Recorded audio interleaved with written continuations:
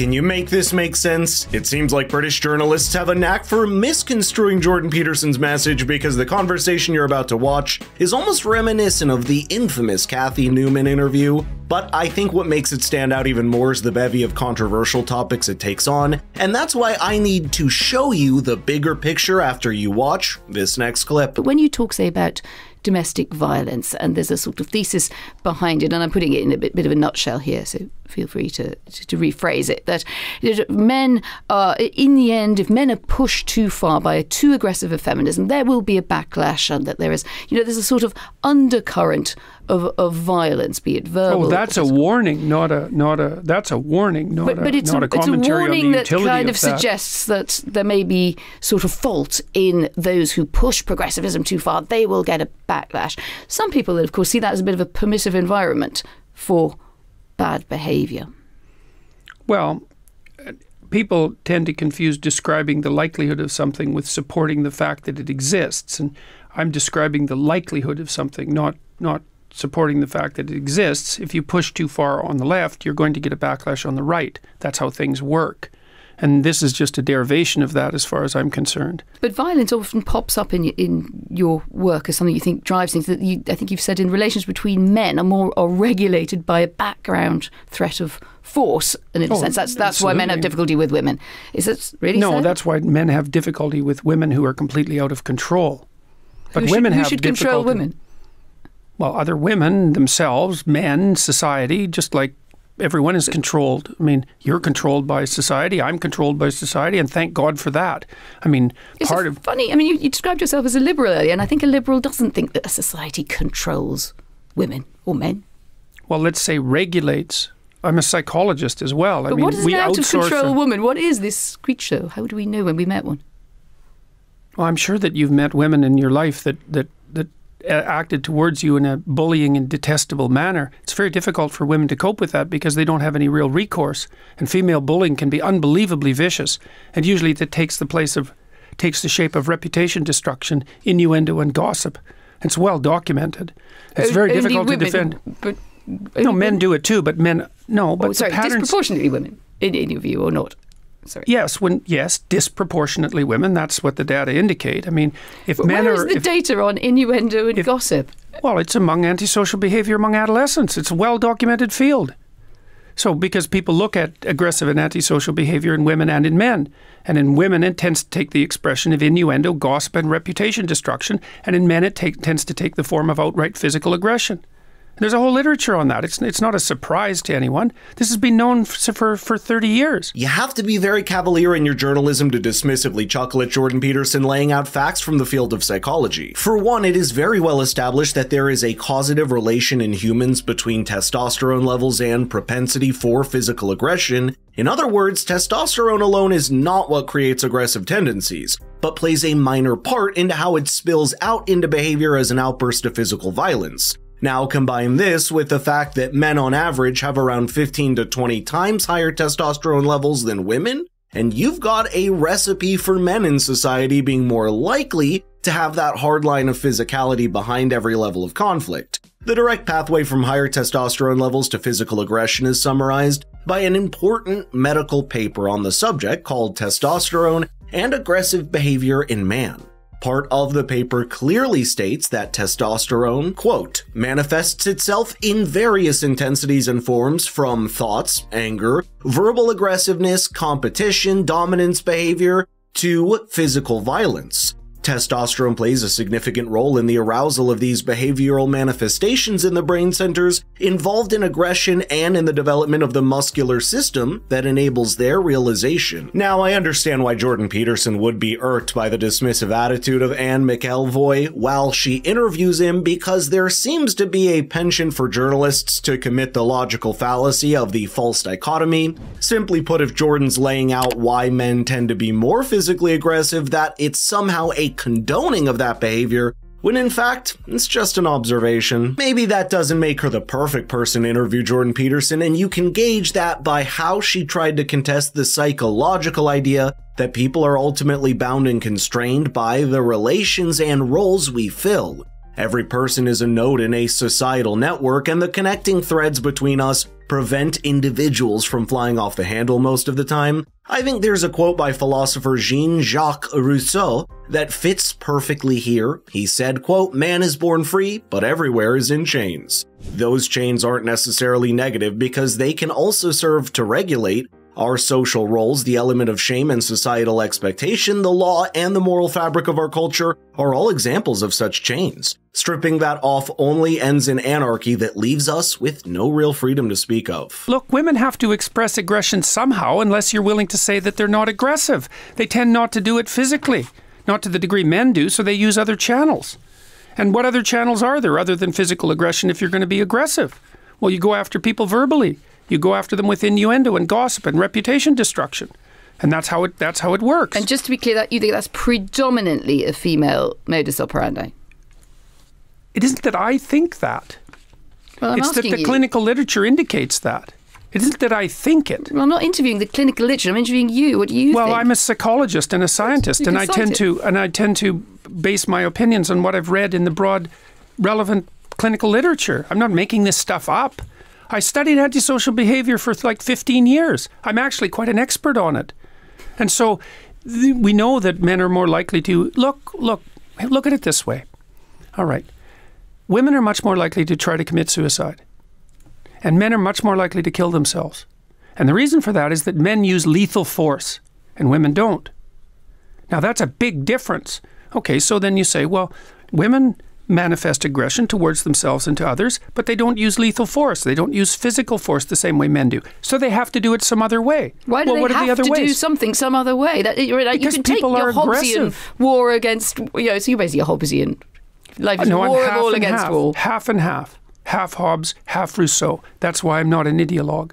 Because I don't think that people are good or evil. I think they're both. I don't think that culture is security or tyranny. I think it's both. And I don't think that nature is benevolence or catastrophe. I think it's both. And that's why I'm not an ideologue. It's demonstrated by the fact that there is what is often called the prison gender gap because men make up a vast majority of inmates locked in for violent crimes, making up just under 51% of the total population. Men still make up more than 93% of all federal inmates. In fact, men are more than 3 times as likely as women to commit violent crimes according to the US Department of Justice. That's not an accident, and neither is it sexism that's landing disproportionately more men in prison. It's the manifestation of biological and sociological differences between men and women. That's why you hear psychologists talk about indirect aggression as different from direct aggression, because the former finds other ways to manifest than physical violence. Anyone that tells you a different story should ask themselves one question. If the data proves that women are much less likely to resort to physicality and aggression, then what other channel of aggression is left other than the social sphere? But I think the twisting of Jordan Peterson's words that we saw here only increased with this next topic, speaking on the contentious debate around modern feminism and the hashtag #MeToo movement. Where do you stand on the Me Too campaign? Good thing? I think that it risks damaging the presumption of innocence. I mean, there's plenty. Is there more to it than that? Oh, sure. Women face the arbitrary admixture of sexual advance and workplace performance all the time. It's a very complicated thing to sort out. We don't know how to sort it out exactly because, NBC, for example, the American TV station, has made it policy that you're not to hug your coworkers, which, may be true. Although I don't think it's the sort of thing that a corporation might be deciding for people. But we don't know exactly what the rules are for governing male and female behavior in the workplace because we've only been working together for about 35 years, 40 years. We don't know. After 35 years, wouldn't it be possible to figure something out? Not when you're talking about a transformation in behavior that's that profound. I mean, we don't know how men and women can work properly together in the workforce. It's very complicated. But men don't know how to compete with women. Millions of men and women across the world go to work together day in, day out. But you were the one who asked about Me Too. You're the one who. Don't start with you're the one who. Me Too is an expression of the fact that men and women are having a hard time regulating their behavior in the workplace. That's the only reason I responded to that. Because the question was posed. I think it's more broadly suggesting that some men are having a grave problem with it. What is the lesson of the Harvey Weinstein story for you? someone should have said something about Harvey Weinstein much sooner. But we could start somewhere else. We could start with Harvey Weinstein was wrong to do what he did before we get other people should have spoken out. It's that's a secondary order issue. Fair enough. I thought that went without saying. There are going to be psychopathic predators. They're going to exist. And what has to happen is that people have to stop them because they won't stop themselves. And so I thought that was sort of implicit in the statement. Obviously, he shouldn't have done what he did. But you don't think that the culture in which he was operating, that there was particularly in his world, Hollywood? In his world and in many other worlds, that there was a culture of, this guy's a powerful guy, he's the great silverback gorilla here, let him get on with it. Oh, I think that culture was everywhere in Hollywood, which is why I think it's actually quite... Well, Hollywood particularly. I mean, the casting couch idea has been around for a very long period of time. And I think that the Hollywood types who are all upset about this should look to their own devices with regards to the role they've played in fostering the culture that managed that. Doesn't that discredit her previous to Jordan Peterson when he said that society controls or regulates everyone? You can't have your cake and eat it too. In the case of an abuser, it's the people around him that are aware of it, especially in an industry like Hollywood that can serve as the greatest check on the individual. And it's incredible that Jordan Peterson or anyone else wouldn't be given the intellectual respect of believing that they obviously believe what Harvey did was wrong and abhorrent. In no way is explaining the circumstance around what he did an excuse or justification for it. I think what America finds itself in right now is a place where old moral codes and social structures are breaking down before we've had the time to rebuild something else in their place. That's where the tendency to pick and choose from the past and present comes from, with a desire for complete freedom, but not the societal regulation that ultimately tames the antisocial elements in a population. What's the sensible thing for women to do about Me Too, to your mind, and what's the less sensible thing? That's a hard question. It isn't obvious to me exactly what men and women have to do in the workplace to make that kind of sexual predation much less likely, with also subjecting themselves to restrictions on the sexual aspect of their existence that would be unbearable. It's very difficult. What would be unbearable about that? How about everybody wears the same uniform to work? That's what the Maoists... Well, look, if you want to eliminate the differences between men and women sexually at the workplace, you have to constrain the sexual differences. I mean, men wear suits to work. Well, we don't have to eliminate the sexual differences for people to work together with respect. You have to eliminate them to some degree. Why? I'm genuinely because you're trying puzzled. The question here is, to what degree should sexually related behavior be impermissible at the workplace? Well, It depends on how you define it. Should you be able to dress attractively? And if you can dress attractively, what do you mean by attractively exactly? Like precisely. I got into trouble. I mean, I hope I dressed nicely today. You look very well dressed to me, right? You're a man, I'm a woman. We're both nicely dressed. Now we're getting on with the interview. What's the problem or perspective? Well, the problem is the boundaries of what constitutes nicely dressed. Because because part of what constitutes attractiveness, part of what constitutes nicely dressed is sexual attractiveness. Because you can't separate out human attractiveness, sexual attractiveness from human attractiveness.